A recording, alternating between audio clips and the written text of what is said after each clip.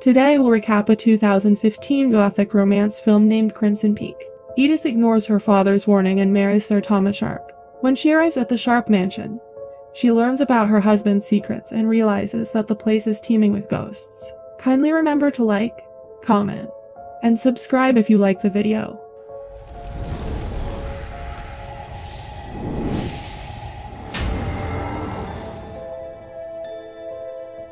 At the beginning of the movie, we see a young lady named Edith, who says that ghosts are real. She first saw one when she was 10 years of age, and it was of her mom who passed on from a sickness called dark cholera. One night when she was attempting to rest in her room, she heard a few sounds. She sits on her bed and sees that a shadow was advancing toward her. Seeing this, she gets extremely frightened, and afterward, the spirit comes to her and advises her to be careful with the Crimson Peak. This spirit was of her mom. Edith begins screaming and that spirit vanishes from there. Edith then tells that she didn't hear that voice for a long time and didn't figure out that advance notice, and when she comprehended, it was too late. Now the film pushes ahead for teen years where Edith has grown up. Here she meets her childhood friend Alan, whom she tells that she has come to meet 𝐂𝐃𝐿 to see if he wants to publish her manuscript. Then she shows her content to 𝐂𝐃𝐿, who doesn't like her story since it is a ghost story. Edith then lets her father know that 𝐂𝐃𝐿 needed a romantic story, and she would rather not compose it. Here her father gifts her a pen which she truly likes, yet says she needs to type her content, and afterwards she will submit it to the Atlantic Monthly. In the following scene, we see Edith composing in her father's office, where a man named Thomas Sharpe comes and tells her that he has a meeting with Mr. Carter. Edith requests him to wait and begins leaving. However, Thomas sees her content and says that whoever composed it is very elegantly composed. Edith tells him that she has written it, to which Thomas tells her that where he came from, ghosts are not to be trifled with. All at once Mr. Carter comes there and welcomes him, and lets him know that Edith is his daughter. Now in the next scene, Thomas tells them about the scarlet clay that can be used to produce the strongest bricks and tiles. Then he shows them a model of a clay mining machine, and only then Edith also joins them. Then Carter asks him whether he has tried it, to which he says that he has come to get the funding for the same. Carter says that this venture of his has been dismissed in many countries before and he likewise will not support it. However, Thomas tells him that he is here with all that he has and asks him for an opportunity to show off his abilities. Then, we see Carter preparing to show up at a party and he requests that Edith go with him. He tells her that Thomas will be there as well. Here Edith asks him whether Thomas' proposal was actually awful, to which he says that it isn't his proposal but there is something about him that he does not like. Yet, Edith says that she found Thomas exceptionally enthusiastic. After this, Alan comes there to get Carter and the two of them leave from there. Now after they leave, Edith begins perusing a few books in her room when the door of her room opens itself. Seeing this, she gets shocked, and when she comes to close the door, she sees the spirit of her mom standing before her, fearing that she closes the door. Then she asks her what she wants from her, and only then does her mom's spirit come inside and advises her to be careful with Crimson Peak. Edith gets terrified by this, and afterward, her maid Annie comes there and tells her that Thomas is outside and he needs to converse with her. Edith comes to meet him and Thomas tells her that he can't speak American, so he wants her to accompany him to the party. Edith goes with Thomas to the party where she introduces him to Alan. Alan says that he has heard a ton about him from his mom and sister. Thomas then introduces Edith to his sister Lucille Sharpe. Then he requests Edith to dance and Lucille begins playing the piano, after which they begin dancing and everybody appreciates their performance. Next, we see Carter at his club where he meets a man named Holly. He asks him to get the information about Thomas and his sister, and he wants this as soon as possible. We then see Thomas and Lucille talking, where she says that she does not think Edith is the right choice as she is too young. Thomas asks her for her ring, to which she says it is hers and needs it back. Then, Carter meets Holly, who gives him a parcel and tells him not to open it here. After this, we see that Thomas is going to express something to Edith. However, all at once Carter comes there and lets him know that he needs to meet him and her sister in his study room. There he tells them that he has come to know their reality and he likewise realizes that he loves his daughter.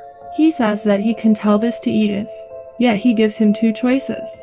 He gives them a check and advises them to discreetly return to England, or this evening he should completely make Edith extremely upset. Then Thomas announces during supper that he is returning to England with his sister tomorrow. Now Edith gets upset to hear this and leaves from there. Thomas pursues her and deliberately starts speaking such things to her which breaks her heart, on which she slaps him and leaves there. We then see Carter again in the club, where an unknown individual slams his head into the wash basin and kills him. On the other hand, Edith gets a letter from Thomas, which says that anything he said that day was told by her dad to say, and he also advised him to break her heart. After reading this, she quickly leaves for Thomas' hotel. Yet subsequent to going there, she comes to know that he has already checked out in the morning. On hearing this, she gets upset and comes out, where she finds Thomas. He tells her that Lucille is gone, that her dad paid off him to leave. Then hear the two of them talk about their thoughts with one another, and afterward, Carter's legal advisor Ferguson comes there. He informs her about her father's passing and requests that she identify the body. However, at that point, Alan comes there and stops Edith to see the body. Yet, she sees his face, which was severely destroyed. Ferguson uncovers that Carter was alone and the floor was wet. Alan begins to examine further, but Edith stops him from doing as such. Then a scene of Carter's memorial service is shown where we see Lucille's ring on Edith's finger. Then Edith and Thomas come to England where he introduces his worker Finlay to Edith, who says that he knows that they are being married for some time. Edith is stunned to hear this, yet Thomas changes the point. All of a sudden a dog comes there which Edith loves a lot, and she requests that Thomas keep it. Then he takes her inside the royal residence, which is very extravagant and large. Yet, Thomas tells her that because of the downpour, its rooftop has broken and the floor is likewise getting harmed. Then he tells that his workshop is in the attic and he goes there. Now Edith removes her cap by going before the mirror when she sees a few dead flies there. And really at that time does she see a figure strolling behind her, which additionally calls out to her. She thinks it might be Lucille, so she goes to check on her where she sees a lady in the elevator. Then Thomas comes there and Edith lets him know that she saw a lady in the lift. Yet, Thomas says that this will be her deception. Then Lucille also comes there and she lets them know that she had been to the post office. Thomas is then taking Edith to her room when she asks Lucille for the keys to the house. Yet she says she will require them since certain areas of the house are not safe. Edith is then in the bath when she sees a lady's shadow outside. Then she begins getting into her garments and we see that shadow moving toward her. However, when she turns, that spirit vanishes from that point.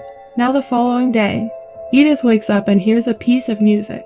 Paying attention to which she comes to the first floor and sees that Lucille is playing the piano. Lucille tells her that when they were kids their mom used to play the piano, and here Edith sees a similar ring she is wearing in their mom's painting. On the other hand, Alan finds out Carter's checkbook, from which he discovers that he had given the last check to Thomas, which makes him dubious of him. Next, Edith is strolling around the house and she arrives at Thomas' workstation, where they begin romancing. However, he hears a sound and afterward Lucille comes there with tea. She gives tea to Edith, yet we see that the two of them are not drinking. Now while dozing around evening time, Edith begins having pain in her stomach, because of which she awakens and sees that Thomas isn't on the bed. Then she arrives in a hallway looking for him, where she hears a sound from a cabinet. She feels that her dog has gone inside, but then she sees that the dog is outside and we see that spirit peeping from inside. She then opens the cabinet, inside which is kept a crate, and inside it, she finds wax cylinder recordings. She puts it back and begins returning when she hears somebody's voice, and afterward, a spirit rises out of inside the floor and starts crawling towards her. Seeing this, she gets extremely terrified and begins running from that point. She enters the lift and incidentally enters the cellar. Here she sees a box with Enola composed on it. In the following scene, we see Thomas working with Finlay on his mining machine. Then Edith comes there and says that she needs to converse with him. She inquires as to whether anybody has passed on in this house. Thomas attempts to stay away from her inquiries and purposely gives his hand to the machine. Now when Edith is dressing his hand, Thomas tells her that the ore and the red clay leach up from the ground and stain the snow, which turns it bright red. That's why people call this place Crimson Peak. Edith is shocked to hear this, because now she was remembering her mother's warning. On the other hand, Alan meets Ferguson, who tells him that Edith has asked him to transfer all her assets to England. Then Alan lets him know that there is something about all this. The last check Carter made was to Thomas. Ferguson tells that before he died, Carter had recruited a man named Holly and he could be associated with this. Now Edith is dozing around evening time when she sees a dream, in which she sees a spirit that awakens her and dread and blood is emerging from her mouth. Then she sees that Thomas isn't on the bed. She gets up and asks Spirit to give her some sign of being there. And here we see the spirit passing from behind. Then suddenly it holds her hand and drops her down. After which the sound of somebody screaming begins coming. Edith goes to the restroom where she sees the spirit lying in the bathtub with a chopper punctured over her head. Then it out of nowhere gets up and begins moving towards her. Fearing that Edith begins running away, and the spirit advises her to leave now, or his blood will be on her hands. Then she hears Thomas' voice and hurries to him. He lets him know that the lady is in the hall. But when he looks, there is nobody there. She tells him that she knows what her identity is and she asks her to leave. However, Lucille says that it was only a bad dream and she was sleepwalking. Then Thomas says that tomorrow he will take her to the post office so she can get some fresh air. After this, Lucille asks Thomas how is it that she could be familiar with Mother. To which he says that he can't really understand. Lucille lets him know that she believes this should be over when she signs the paper. The following day they go to the post office, where a man lets her know that he has a few letters for her, out of which 2 are certified letters from her solicitor and another is from Milan, Italy. She says that she doesn't know anybody in Italy, and afterward, Thomas comes there and says that storm is going to come so they need to leave. That's when a man says if he wants, they can remain there for the night. On the other hand, Alan takes Thomas' location from the hotel and meets Holly there.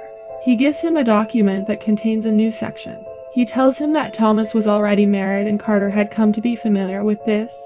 For that reason, he would have rather not gone Edith married to him. Here Edith takes the name of Milan before Thomas, hearing which he begins thinking something. From that point forward, the two of them get intimate there for the first time. The following day they return home and Lucille asks her where she was the previous evening. She tells her that they spent the night in the depot, hearing which Lucille lashes out.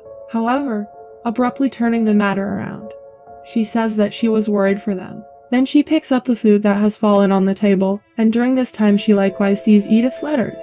Edith says that she isn't feeling good and Lucille begins making tea for her. Then Edith sees the keys lying on the table with 𝐸𝐸𝐿 composed on it. She discreetly keeps that key with her. She then goes to the room and peruses the letters her lawyer has expounded on her resources move. Edith is going to sign the document when her eyes fall on the other letter.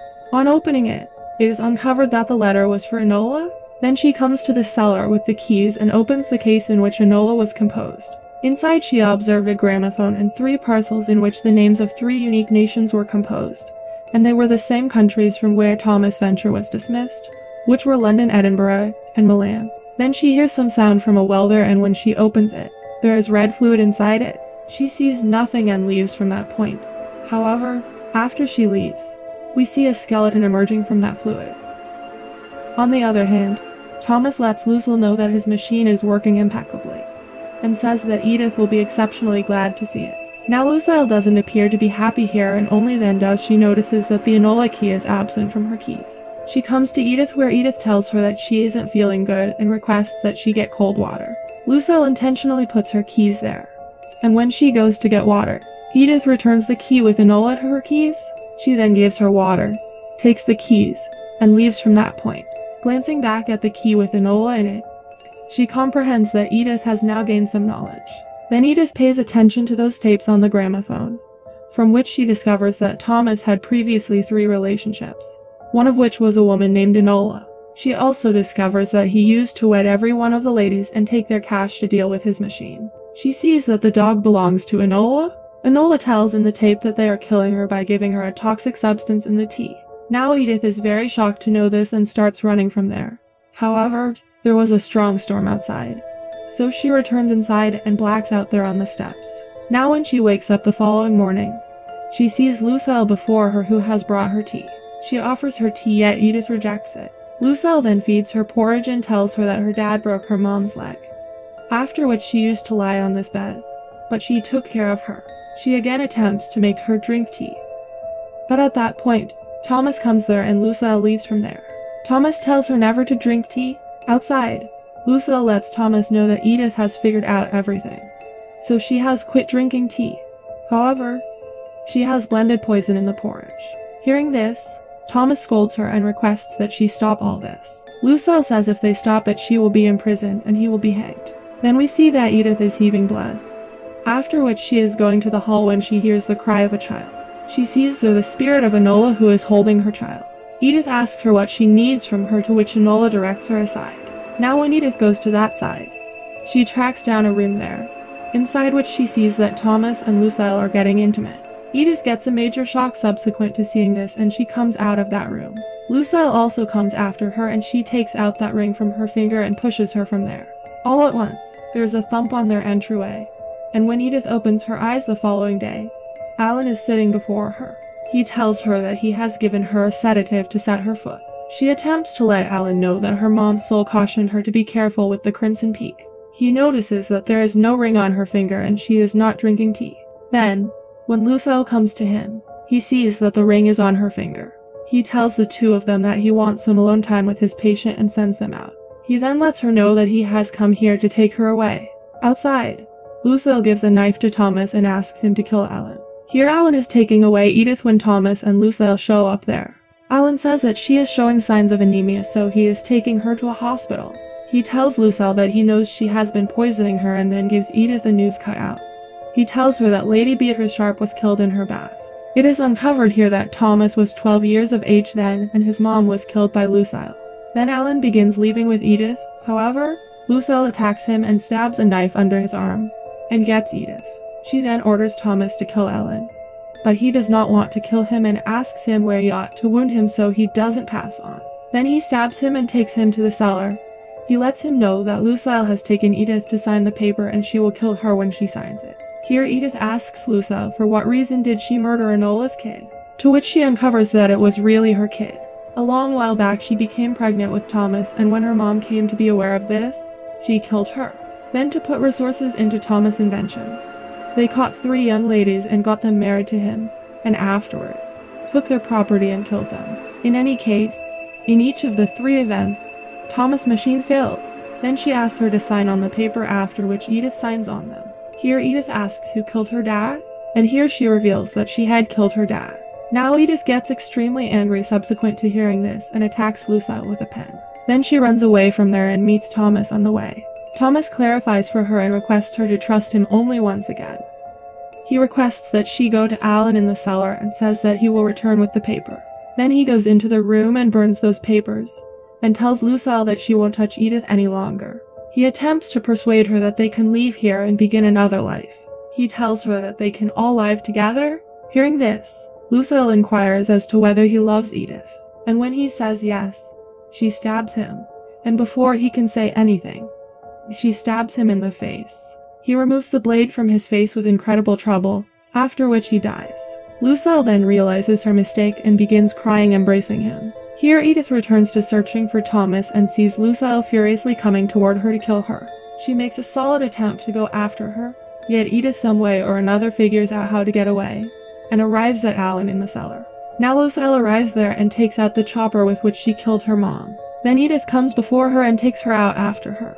Outside, the two of them begin battling, where Lucille says that she won't stop till she kills her. Then Edith begins requesting help, to which Lucille expresses that there is nobody there to help her. But she advises her to look back, and she sees Thomas' spirit standing behind her. Lucille gets emotional seeing Thomas, and taking advantage of the opportunity, Edith assaults her, after which she kills her. Then she goes to the spirit of Thomas, which vanishes after a couple of seconds, and the film gets back to a similar place where it began. After this, Alan and Edith begin leaving, and Edith says that ghosts are real.